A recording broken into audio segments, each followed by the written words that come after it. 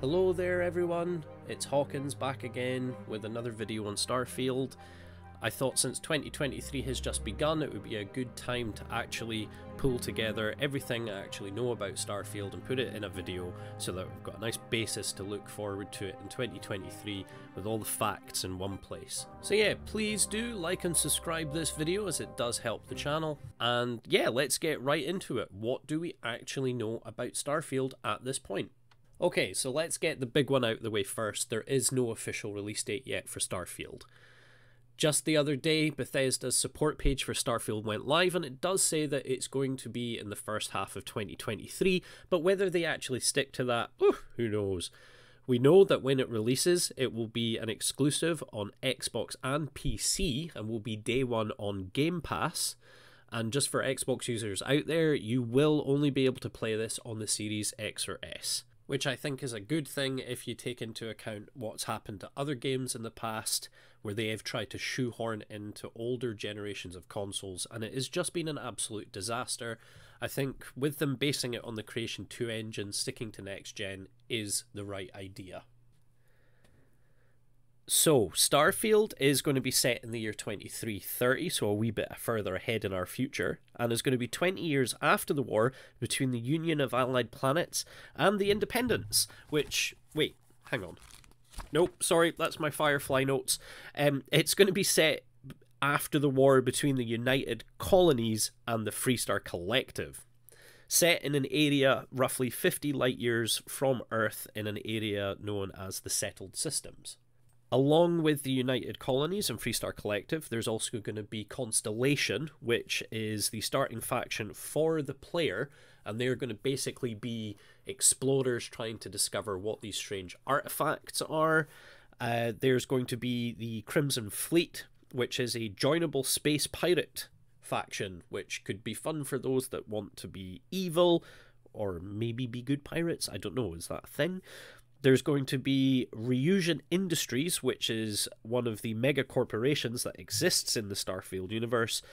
And there will apparently be some other factions in the game, but there is not a lot of information readily available about them at this point. Starfield will be comprised of around 100 star systems with over 1,000 planets that will be accessible to players.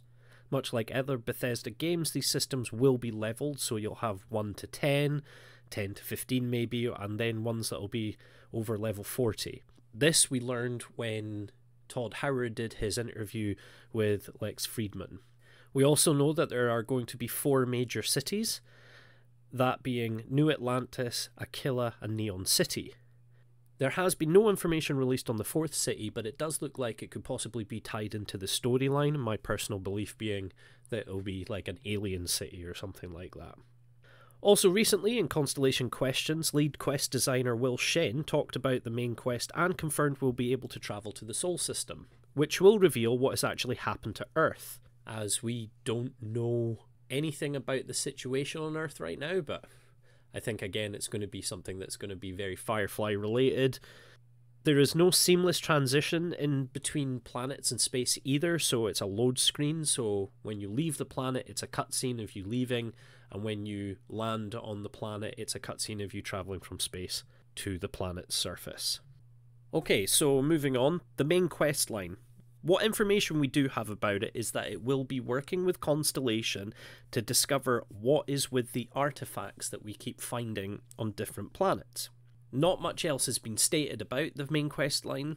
It's also been confirmed that the main story will be between 30 to 40 hours of gameplay alone, so it's shaping up to be one of the largest games that Bethesda has done.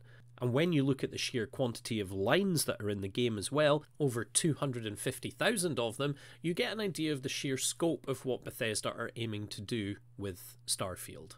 It does make me wonder just how large Starfield is going to be in the end, because with 30 to 40 hours for the main storyline alone, and then you've got side quests that are possibly going to come out the wazoo. This looks like a game that you're going to be living for a long time. Okay, so that's the broader stuff out of the way. Now I want to look at some of the more finer details about things that we know. With Starfield, Bethesda have decided to go with one of the most in-depth character creations that they've ever done. You can really tailor and personalise your own personal look for your character. There is a multitude of backgrounds to select from, and they will give you your starting skills and traits. Now, traits are optional choices that can really mix up your character with unique advantages and disadvantages.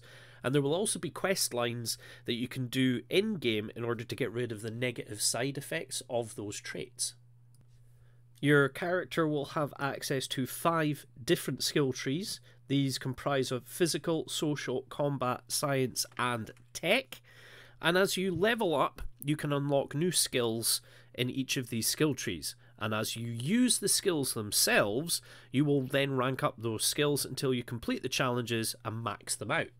There's also an expansive crafting system that allows you to do research and development with resources you've collected along your journey. So you can make better bases, weapons, gear. We know that there are going to be different types of suits that you can create or find, so I do wonder what I will be able to put together to give me lots of different buffs and modifiers for my characters on different playthroughs. And also, more importantly, look awesome while doing so. And that segues nicely onto the next bit, which is about base building. So very much like Fallout 4's settlement building system, in Starfield we can actually build outposts. These outposts can apparently be built on pretty much any planet that we can land on. It looks like they will actually be our primary source of resources, where we land on a planet, discover what's available, set up our outpost, and then head off and then come back and find out what's there. And to do that, we can actually also hire characters to work at our outposts, which I think could be really, really cool.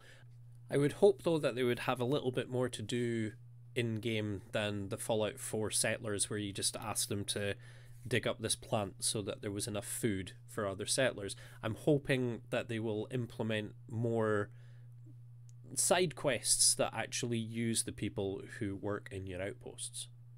Alongside base building, we'll also have fully customizable ships, and I cannot wait to see what kind of unique variations that people do.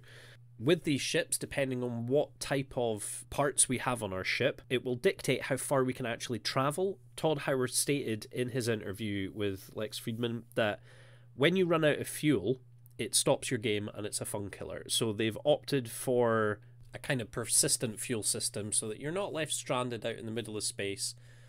Although I do kind of hope that there's a mod at some point that does bring in that survival aspect back, but I can understand why it launched. They probably want people to be playing the game, not sitting around in their ships wondering if they're going to be able to fly somewhere.